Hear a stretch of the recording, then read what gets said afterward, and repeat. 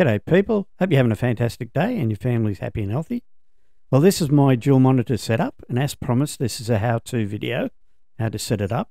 As you can see, I've got the right monitor set up as the passenger side, main monitor as the driver's, and if I want to use the UI to save it from being stretched across both screens, I've set it up so that if I press escape, just let me do that now. If you press escape and go back to UI, you'll notice that it's not distorted and it's just on the main screen, so you can use the UI without any distortion. Okay, so here's what we've got to do to get this multi-monitor setup happening for you. The first thing you need to do is you need to go into your Documents folder, either American Truck Simulator or ETS2, because this will work on both. Okay? So you find your config file, config.cfg. Now the first thing I did, if you have a look underneath, I've backed up the config file. I've just saved it as a text file. So always make a backup first in case something goes wrong. That way, if something goes wrong, you can just reinitiate this backup that you've made. So all I did was I copied this. All I did was I copied this and then made a backup of it and called it backup text. That way, if I want to, I can always revert back to the original.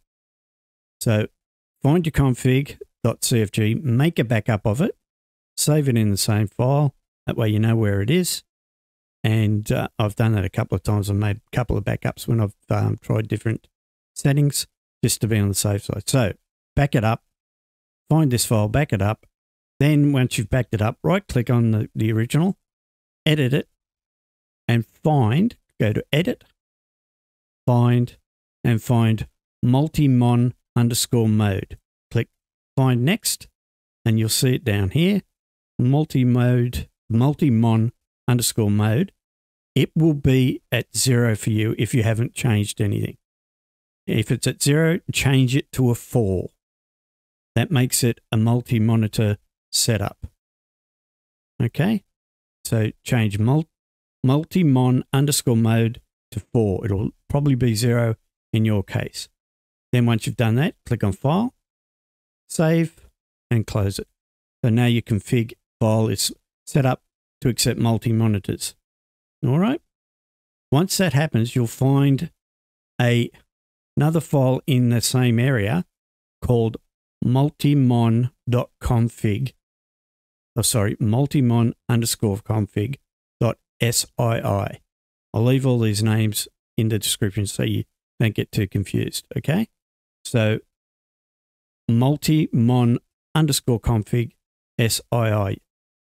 Make a backup of that. As you can see, I've done a backup as well. So make a backup of it just to be on the safe side in case something goes wrong.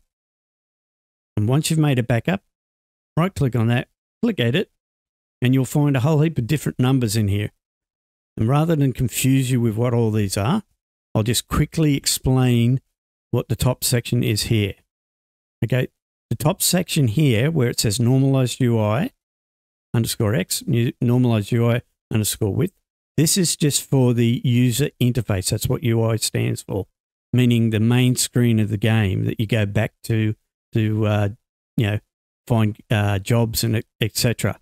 You don't want that stretched across both screens because it distorts it. Your monitors will be numbered. You'll see here monitors 0, monitor 1. Okay, they're the two monitors that you're using. It'll be 0 and 1. All I've done here is I've put in 0.00 as the monitor UI X. All right, that means that it will be on the first monitor, the left monitor. And I've normalized the width to half the width of both screens, meaning that it will only show up on one of the monitors. All right, so that's what that is. But I'll give you a copy of all this that you can simply cut and paste into your multimon _config.sii file. All right, so you'll have a copy of this. Just copy it, paste it in, and away you go. In other words, you completely copying this and dropping it over into your multi-mon config SII. Nothing else. Okay? This will then set up your multi-monitors if you've got two 27-inch monitors at 1080p. I'm not sure if it'll work on any other size monitor. Again, this is just what I've done. So if you've got two 27-inch monitors at 1080p, this will definitely work. I'm not sure if it will work on other size monitors, but it won't hurt to give it a try because you've backed up your multi-monitor config. So if it doesn't work, you can always revert back to that. All right.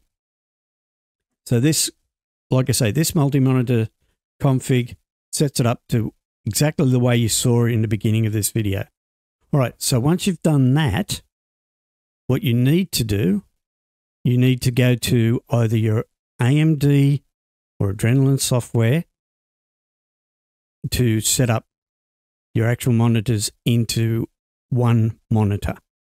In AMD, okay, Adrenaline Edition software, you go to Gaming, Display, okay, and then down here it'll have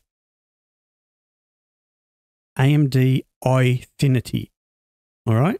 This is for AMD.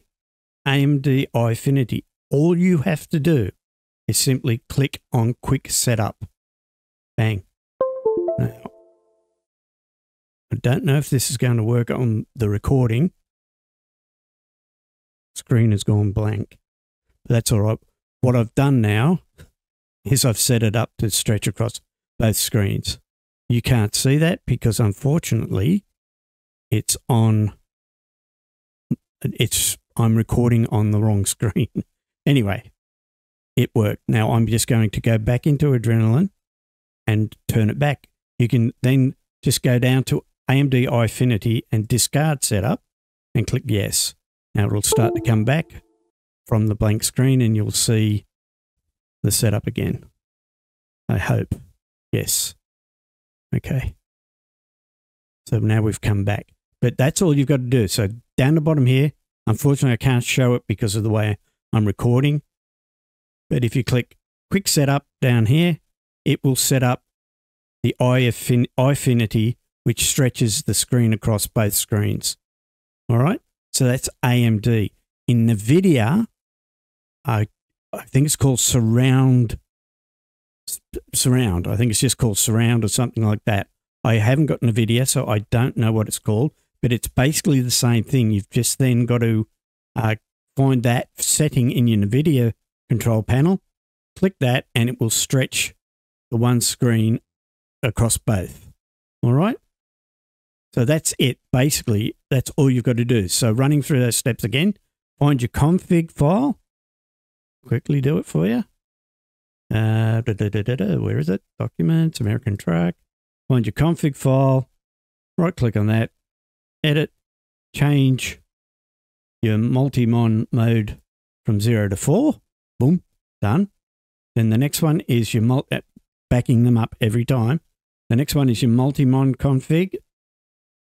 Right click on that. Before you do, make sure you back it up. Then I'll provide this as a text file. Excuse me. You can then copy and paste it into that folder, that file. I'm sorry. If that file doesn't exist, all you've got to do is make one. All right. And then plonk this into it. All right. So find multimon config.sii, copy and paste this section here, which I'll leave in the description as a text file or on my community page. Either way, I'll leave a link to it.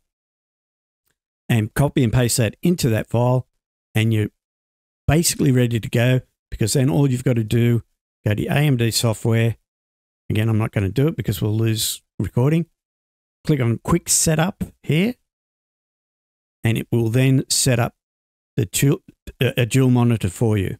You can then, once you've finished doing that, you can just click Discard Setup, and it will go back to your normal view of the two different monitors. Same thing in the Nividia. Click the Surround, I think it's called. It will then stretch the one screen across both. Once you're finished, go back into Nividia and click undo. I'm not sure what the settings are in Nividia, but they're very similar, and you'll be able to find it. Okay, so I hope that helped. And if you've got any questions, just leave them down in the comments and I'll get back to you as soon as I can. And yeah, so if it did help, like the video, subscribe if you haven't. It's free, you might as well. It helps me out. And yeah, share it, let people know. And hopefully I'll see you in the next one. Bye for now.